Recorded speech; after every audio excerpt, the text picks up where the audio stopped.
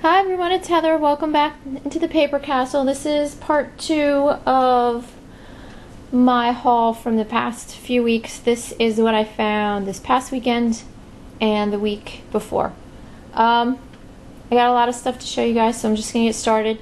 Not this weekend, but the weekend before, there were about 1,000 community sales. There's no way I could possibly hit them all, but I did the best I could. And picked up this Stangl Amber Glow, that's the name of the pattern, pitcher.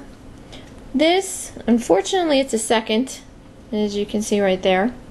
But the only thing wrong with it, really, is it has kind of a little dip in the lip here, and there's a little bit of discoloration here. But it should still sell. Right now I have it up at $20. I might have to reduce that down to 10, but you know, like I said, only paid $1. There used to be a Stangl factory here in town, so there's a lot of those pieces floating around this area. Got this coffee mug, this London themed mug from Samson Souvenirs, designed in Great Britain. Looks like it's never been used. Got that for 50 cents. Got this Harley Davidson, this little biker mug, has a little key on the bottom, from 1998. Paid $1 for this. Have a bid on this right now of $9.99, with a couple people watching, so it might go a little bit higher. Picked up 3 bags of costume jewelry. There's a couple pieces I could probably sell individually in here, and then the rest I can either sell as a lot or give some of the beads to my mom. She makes jewelry. Let's see. Picked up this really nice cleaver. You see my shirt in the background. Alright, now you can't see the name. It says Rowoco right there. R-O-W-O-C-O. And it's from France. And I'm going to move it out of the way because the glare is killing me. But it's a real nice heavyweight piece. It has a full tang, goes all the way through the handle. I paid $1.50. I have a bid on it right now of $9.99 with a few people watching it. It should go up to 20 or 30, hopefully. I started it a little bit low to see if it would go anywhere. I probably should have started at 20. This, I also found at that same sale. This is a Sharp EL8113 scientific calculator. This is an old one. Can't find a date on it. I think it's from like the early 80s. It does, oops. Oh, I took the batteries out, but it does work. And has the case, has the instructions, has everything. Paid $1.50, have a bid on it right now of $19.99 from some guy in Romania. And few watchers on this, so I'm hoping that'll go up also. This was a good find. This is a set of Wonder Woman DVDs. I think it was only on for 3 seasons, so I think this is all of it. Seasons 1, 2, and 3. They are opened and, you know, gently used, but they're all in really good shape. And they're also all double-sided DVDs. So I sold these just a few minutes ago. In my last video, you might have heard my phone make a ka-ching sound. That was these selling. I had them up for $35.99 with free, I think, medium mail shipping. So I made about 32 on these, and I paid $1.50 for the lot. Just one thing I wanted to share with you guys about buying DVDs, and this really only applies if you're selling them internationally. There is, and watch, I'm not going to be able to find it now. Here, I'll try it on this one. There we go. All DVDs are coded by region. And like I said, that only applies if you're selling internationally. The USA and Canada are region 1. And you can see here, it says 1. All other parts of the world are coded with different numbers. What that means is that that particular DVD will only play on DVD players in that region. So if you went overseas on vacation and you bought a DVD and you brought it back home, chances are it's not going to work in your DVD player. The reason that I'm telling you guys this is because I had a buyer from Indonesia ask me about these, how much he wanted a shipping rate. I told him what the shipping would be, but then I also made him aware that they were region 1 coded DVDs, and that unless he had a region-free DVD player, which they do exist, that he probably wouldn't be able to get these to work. So that's just something to keep in mind if you guys sell things out of the country. This was a good find. I bought one of these last year at a sale and did really well with them. I think I had 23 cars or 24 cars and I sold it for like $70. This is the Cars Racetrack carrying case, and I got all these cars inside of it. I think there's 16 or 17, something like that. I have a bid on it right now for $24.99. I paid $5 for everything, and I made sure that I put in the title that the lot included this car, which is Lizzie, and this is Stanley the statue, who is the founder of Radiator Springs. These alone together should make like $10 to $15. So I put them in here and made sure I put their names in the title, hoping that that would drive the price up. So we'll see what happens. Okay, I think, oh no, I got this to show you. This I got for, I think, $1.50. This is just a really, really pretty mug in a matching tin. It says Butterfly Cupcake. Really girly, kind of tea party looking mug from the Leonardo collection. So I have a watcher, but no bids yet. But I know as soon as my daughter sees it, she's going to want to keep it. So if no one buys it, that might be hers. Alright, I'm trying to see if there's anything else before I show you all the stuff I bought from one house. Oh, there's this. I bought this from the last sale that I went to that day as I was driving home. I almost didn't buy it. I'm glad that I did.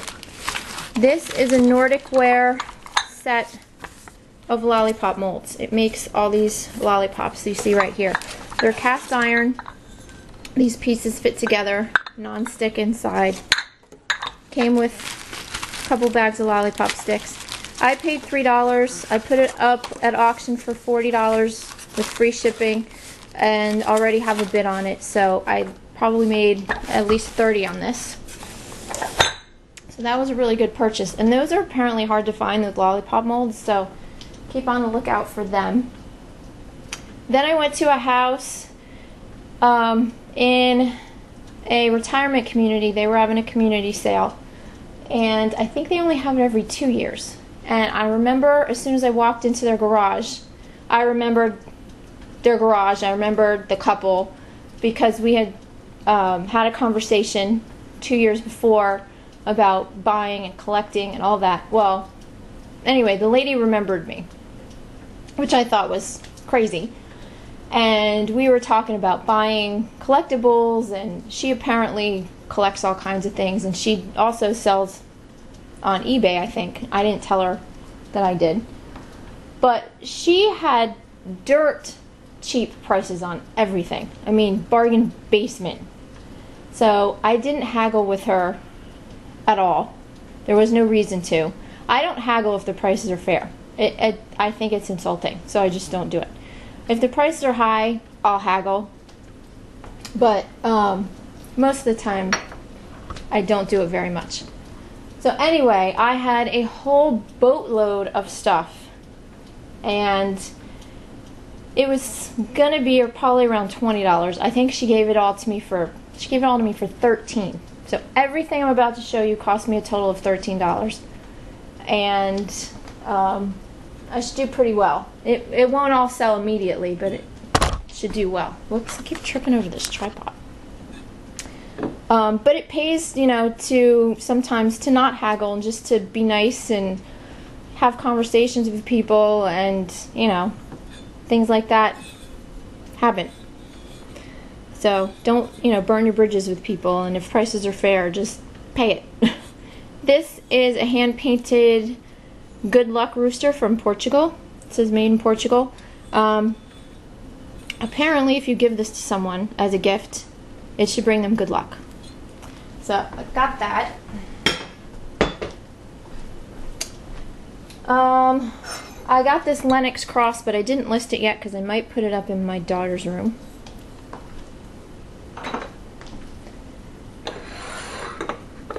I got this little stinky cheese crock. This is from the Mary Mouse or something like that collection from Holt Howard, 1959. Only bad thing is it was broken right here through the middle, but I still have a bunch of watchers on it, so I have it up for $9.99. This is Royal Worcester. I can't remember the pattern off the top of my head. Hold on, I'm looking for it. Okay, it's called Woodland. This is an egg coddler. I've sold a couple of these before. It's in really nice shape.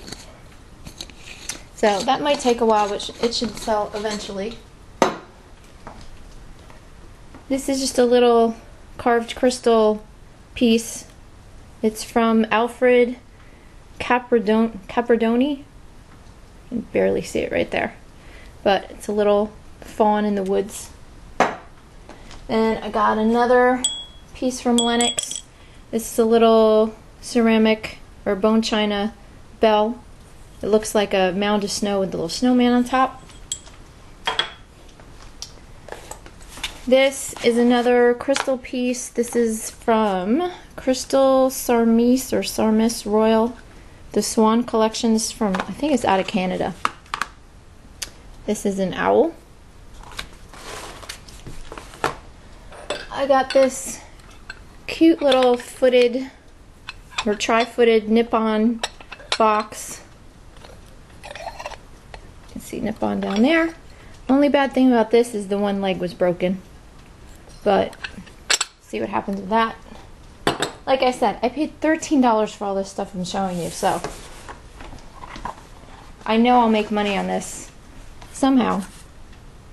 Got this set of Demitasse spoons. These are White Orchid by Community, which was made by Onita or Onita, however you pronounce that.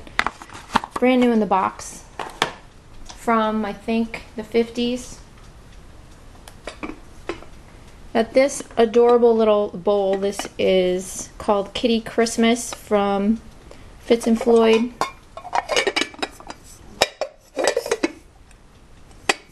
It's from the early 90s. This is just a little cat portrait bone china dish from Crown Staffordshire in England. This is another Harmony Kingdom piece. I showed you guys one a few weeks ago. This one's called, I think, Catch if Catch Can or something like that. But it's supposed to be a cat going into the watering can, and he's trying to get this mouse who is way at the bottom of the can. It's marked Harmony Kingdom with the sticker, and it also has their logo right there. And it's marked on the side with the artist's name somewhere. Oh, there it is. The artist's initials are here. And I forget what else all those marks mean. Then I got this little guy. He's for me because I love vintage Christmas and I love elves, and my husband and my son hate them. So whenever my son or my daughter and I find vintage Christmas elves, we buy them just to torture everyone else in the house. So he's mine. This is a Villeroy and Boch piece from their Fontainebleau collection. This is a covered sugar bowl. This is a hard to find piece in that pattern, which is a good thing. So I put it up for $50. And I do have a watcher on it, so we'll see what happens with that. Got a set of Pyrex bowls. This is the Homestead pattern. they're in okay shape, but like I said, I paid like nothing for them. There's just a little wear here and there on them. This is a Spode Christmas tree spill vase. I think that's what they call it. This is another Royal Worcester piece. I don't know what the pattern is, but it's got these daffodils on one side and this is alpine on the other. And this is a toothpick holder, which I didn't know until I did some research. I get a lot of questions like, you know, how do you know about this stuff? Research. I just keep looking stuff up until I get an answer. Or I ask other people that I think might know what it is. This, I think, is another Royal Worcester piece. Yes, this is from the Evesham collection, or pattern. This pattern's still being produced today. But with this vegetable bowl, this lid with this flat handle on it, I guess is the most rare. They made 3 or 4 of these same vegetable bowls with different handles on the lids. So I put this up for $20. This might take a while to sell since this pattern is still in production. And the last thing I got from there was this interesting thing. I don't know what this is. I thought it was a pitcher or a mug, but I'll tell you why I don't think it is that in a minute. I turned it over and it said, this is the Lennox Belique mark. So I knew right then and there it was an old piece, plus the fact that it's dated 1925. But it says W.V. Egbert Thomas Maddock, Newark Master Plumbers, Manasquan, New Jersey, August 29th, 1925. So I tried and tried and tried to find any information I could on this. Could not find anything. So I listed it as a chamber pot since it came from a plumbing company. I thought maybe it was a chamber pot they gave out at a plumbing convention. I don't know. But I put chamber pot with a question mark behind it. And then told everyone in my listing that I didn't know what this was for sure. If anyone knows, please let me know so that I can change the listing. But, you know, don't be afraid to list something if you don't know what it is. Just put a question mark behind it or put help in the title so people might help you with it. And be honest and tell them, you know, here it is. I don't exactly know what it is, but bid on it. Right now I have 5 people watching this and I put it up for $40. So that was everything that I found at that one lady's house for 13 bucks. And I'm at 18 minutes, so I'm going to come back and show you what I got this weekend. So thanks for watching, guys, and I'll see you in a few minutes.